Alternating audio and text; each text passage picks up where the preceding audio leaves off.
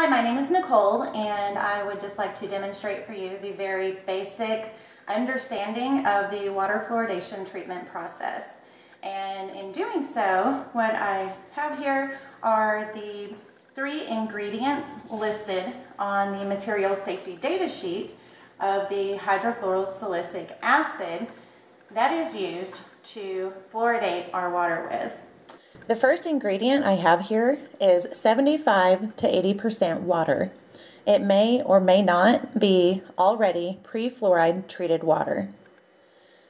The second ingredient I have here is 20 to 25% hydrofluosilicic acid, which is a chemical compound toxic waste byproduct of the phosphate fertilizer and aluminum industries. According to the Department of Health and Human Services National Toxicology Program, the ingredients include radioactive materials or radionuclides such as uranium and radium. Now, while uranium and radium found in fluorosilicic acids are known carcinogens, 2 decay rate products of uranium are even more dangerous and carcinogenic: radon and polonium. Polonium can be carcinogenic to people if exposed to more than 6.8 trillionths of a gram. Hydrofluosilicic acid also includes hazardous air pollutants such as hydrogen fluoride and hazardous metals such as arsenic, lead, mercury, and nickel.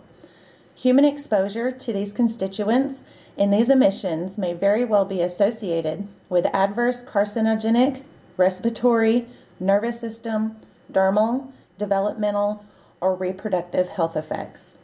The third ingredient I have here is the least of these ingredients, which is 19% fluoride. So now you have the product, hydrofluosilicic acid, which is used for fluoridating our water.